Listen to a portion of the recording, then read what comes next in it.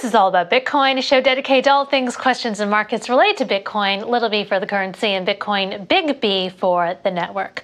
A collective journey to understand, apply, and use this innovation, all Bitcoin, all the time. Let's have a live look at the Bitcoin CoinDesk ETX price index right now at $47,668. Bitcoin is in retreat about 5.4% over the past 24 hours. The most reliable reference prices for institutions since 2014 are now published under the CoinDesk brand, trusted globally as the leader in crypto news, events, and data. The chart of the day is brought to you by Crypto.com, the world's fastest growing crypto app. All eyes are on Bitcoin dominance nearing a record low. You see there. Here we see Bitcoin dominance decline toward its lowest level since June of 2018 in blue, and Ethereum dominance gaining in yellow. Analysts pointing to several factors to explain the upward trajectory, one of them being Ethereum blockchain's EIP 1559 upgrade implemented in August. That change has effectively reduced the net new supply of Ether from the Ethereum blockchain, and it appears to help ETH make gains in a risk-off environment. Meanwhile, Bitcoin retreating further away from the $50,000 mark, BTC looking weak a day after CEOs from 6 major crypto firms spoke before the U.S. House of Representatives Financial Services Committee. Bitcoin and Ethereum saw significant bids being stacked up following the hearing. However, this has since slowed down, according to crypto fund manager Stack Funds. Joining me now to discuss Bitcoin and more is Jeff Dorman, Chief Investment Officer at crypto asset manager Arca. Hello there, Jeff. So why are we seeing this sell-off in Bitcoin? What do you think is driving it lower? Well, as we always say when we come on your show, Bitcoin is a long tail call option, and the day-to-day moves are very difficult to assess. We jump around a lot in terms of drivers and correlations. Over the last 4 weeks, just about everybody who trades Bitcoin has become a macro trader, right? Most people didn't care about the month-over-month CPI prints until last month when it was at 6.2%, and now everybody cares a lot about the CPI prints. Similarly, Omicron came about. Everyone got very worried about what Omicron would mean in terms of future lockdowns or declining GDP. What's interesting to me, though, is that over the last 4 weeks, basically since November, right before Thanksgiving, just about every other risk asset has now completely retraced all of the sell-off from the last 4 weeks. The credit markets are back to all-time highs. The equity markets are basically back to all-time highs. The VIX has completely retraced the volatility index. Really the only difference in the market today versus 4 weeks ago outside of digital assets is the shape of the yield curve, which has flattened a lot. The 2-year Treasury yield is higher, the 10 and 30-year Treasury yield is lower. Everything else is completely retraced as if Omicron and the CPI print didn't even happen. So it's only digital assets that are struggling. And if that's true, that we are just tracking macro right now, well, tomorrow's a big day. Tomorrow's the CPI number. If that comes in anywhere close to consensus or lower, I think you're going to see a big move in Bitcoin. I think you're going to see a big move higher in basically all risk assets, because it shows that this higher levels of inflation are starting to subside, and that should be a boon to Bitcoin. As far as what's happening today, day-to-day fluctuations are hard to tell. It's interesting you mentioned that risk assets are back to pre-Omicron inflation levels, except digital assets. Why do you think that is? Is it because that they're not correlated, or what do you see as a reasoning behind Bitcoin lagging? I think we always know that long-term, the correlations are not that high. But over the last 12 months, Bitcoin specifically has had a much higher correlation to equity markets and to rates than every other digital asset, which makes sense because Bitcoin is, in fact, a macro asset, right? It's a long-term option on purchasing power and store of value, whereas other digital assets are really more like quasi-equity into the growth of networks or the growth of companies, like whether it's DeFi or sports or NFTs or gaming. There's really no reason why other digital assets would have higher correlation, but Bitcoin naturally does. So I think, longer term, most correlations are still very low. Shorter term, in the last 6 to 12 months, it's been very high, and it probably will continue to be very high.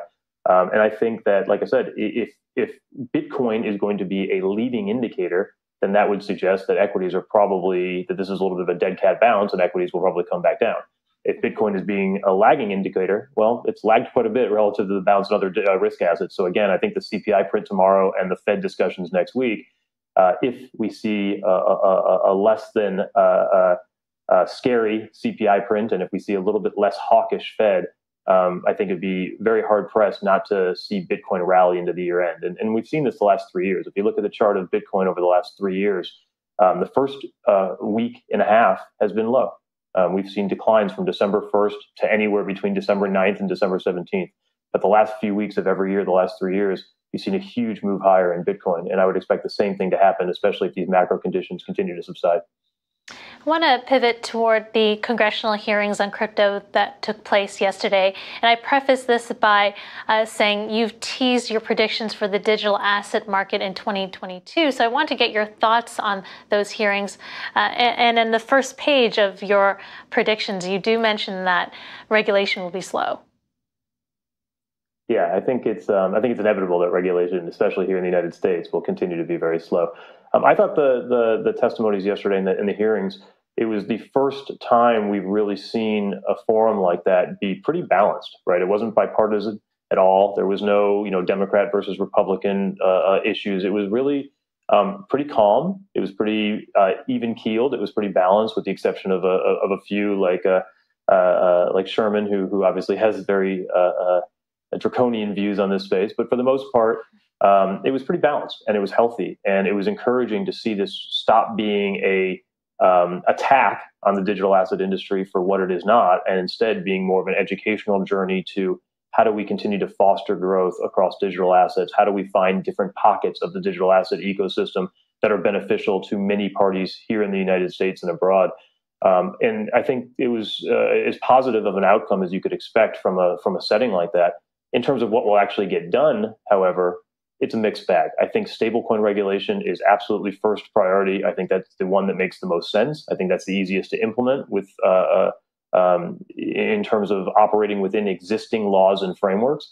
I think everything else is a multi-year process. You need new laws, you need new frameworks before you're going to be able to push any sort of real regulation across other aspects of this industry. Also want to get your outlook on Bitcoin in terms of 2022 predictions. Where do you see Bitcoin in terms of price predictions? I don't make price predictions, but I will tell you that I saw your Bitcoin dominance chart before I came on, and I think that's the easiest call of anything. Bitcoin dominance will continue to go lower. It will likely never go higher ever again. It's a flawed metric to begin with. It makes no sense. By definition, as if a market is evolving, and you're going to have new issuers come to market, you're going to have new sectors, new issuer types. By definition, Bitcoin's share of the overall digital asset market will go down.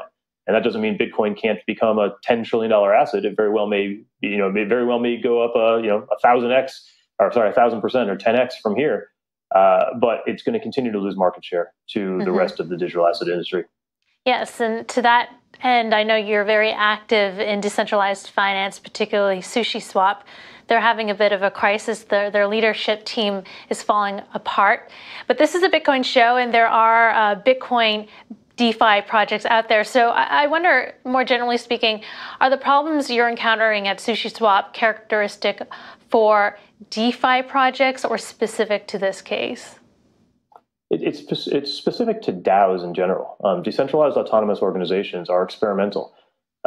Most people talk about decentralized versus centralized as being black and white. We don't see it that way. We see it along a spectrum.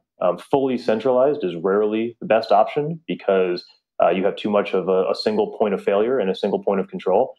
Fully decentralized becomes, outright chaos because nothing ever gets done and there's no leadership. What you want to do is work along that path where you have a few centralized best practices in terms of leadership, in terms of guidance, but you ultimately lean towards decentralization with regard to ownership of the tokens, ownership of the DAO, who gets to vote on big key decisions with regard to how money and resources are spent. And I think SushiSwap is going to be a Harvard Business School case study for years with regard to how to fix that. From my standpoint as an investor, this is the dream distressed scenario. It's very hard to find a company that has the kind of product market fit, the kind of traction, the products, the user base, the community that Sushi has. What they have is a leadership crisis. That's the easiest thing to fix. I mean, that's activist investing 101. As you come in, you blow up leadership and management, you put a new structure in place, and all of a sudden you hit go and everything's working perfectly. What you can't do is fake the kind of success and growth that this project has had. So, again, not specific to sushi, specific to all DAOs. It's challenging, and it's about putting in proper structures and straddling that line between decentralization and centralization. All right, Jeff, thanks for your insights. Appreciate you coming on the show. That was Jeff Dorman at Arca. Coming up, more Bitcoin news and analysis with crypto infrastructure provider Prime Trust.